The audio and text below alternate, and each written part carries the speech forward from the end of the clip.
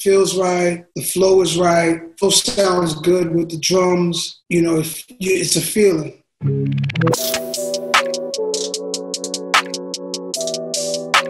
It depends whether you like to write things that are personal, just about having a good time or whatever. Find out what you're good at. Just write about everything. Write about whatever comes to your mind. And the one that sounds the best, that's probably the style that you should work on the most. So if it's about being happy or being observant, then, it will come out in the song and you'll notice it and you'll see that you're good at this particular topic more than another topic. Work on that one.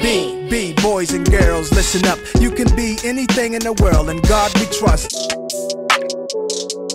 It's the melody, it's the music. You know, you listen, you hear music, and you want to write to it. It kind of makes you write to it. If you have an idea before you hear music, you might be just in your car, you might just be having a walk, and you might get some ideas and you write them down. And then when you hear the music, you'll find the music that goes with the stuff you wrote down. Kept my mind on fame, saw fiends shoot up and do lines of...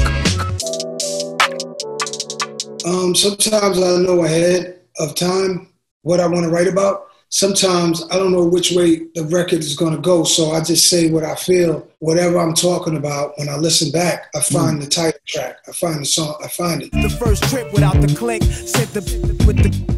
This is it, fresh face. I can play music on a beat speaker or listen in the studio to music while I'm by myself. It's best when I'm by myself. I like to have people in the room sometimes because they help me, they cheer me on, they can tell me that's not good, you should say it different. I think it's best when I'm by myself. But I just have to trust, that you have to all trust that process of no one there to tell you if it's good or bad until it's done and when you play it for someone.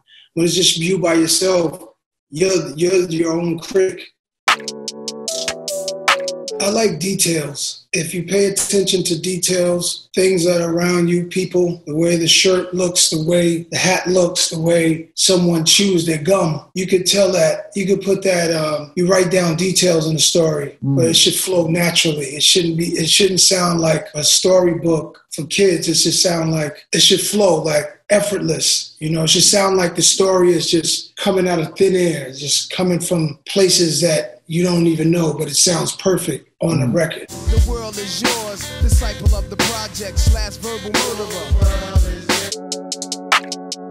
You should set up your punchlines with the words that come before your punchline. That's the setup. You figure out what you want to say. That's the punchline. And then you're going to find words that rhyme with your punchline. So you can set it up. Set up those words that rhyme with your punchline. You say that first, and then your punchline comes in. Bah!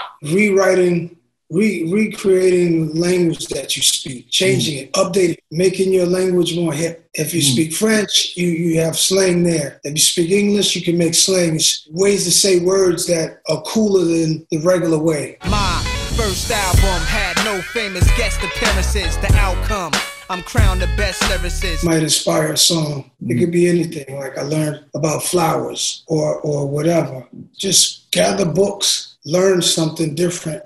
And it will broaden your imagination. Learn words, because we use words a lot. So words are your friend. We should learn as many words as we can and the meanings of those words and find ways to put them into your language. I've been a fan of Hit Boy. He produced the whole album. I've been a fan of his work for so many years. And I knew that I would sound good with his music. And I think Michael knew, not to compare myself, but I mean, like when you think about people like coming together with people who can put together a record, I think Michael knew Quincy Jones could do that. And I think that happens with hip hop all the time. You just have to figure out who it is that can see your vision and really want to help you do that. The same with Salaam Remi. I mean, a lot of guys today make singles. They make a lot of singles. The albums are not really what a lot of artists care about. But if you care about making an album, you should listen to albums, really listen to the albums that you love and figure out what is it that you love about those albums. Why do you like them so much? How many songs are on there? What are they singing about? Why do you like this album? And you have to know that if you can do it too. And you should try your best at trying to make music that's good the way that you like to hear it. America, the beautiful, gangster's paradise. For a black man to be rich, you say sacrifice.